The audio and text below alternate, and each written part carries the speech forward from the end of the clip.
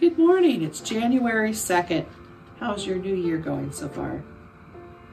From the O antiphon. O ruler of the nations, desire and longing for wholeness come.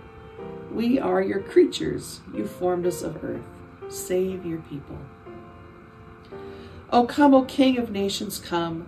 O cornerstone that binds in one. Refresh the hearts that long for you. Restore the broken. Make us new.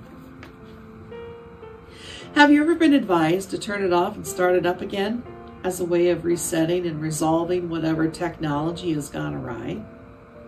Isn't it wild how often that strategy works? Wouldn't it be terrific if we had been born with a reset button? Perhaps we have. God formed us from the dust of the earth and breathed life into us.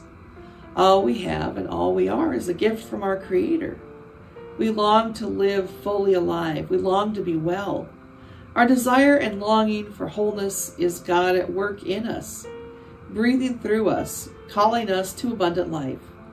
It is the Holy Spirit who stirs within us through every breath, praying for us that our hearts might be refreshed, that the broken parts of us might be restored, that we might be made new.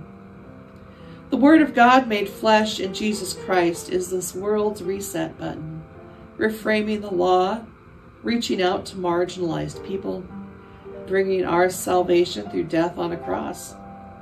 The birth of the Prince of Peace turns this world upside down, resetting all creation on paths of justice and mercy.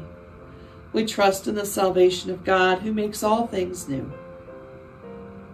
With every breath, O God, we praise you. With every breath, O God, we pray to you. Tune our hearts to you. Put us in sync with your purposes. Where we need a change of heart, turn us tenderly toward you.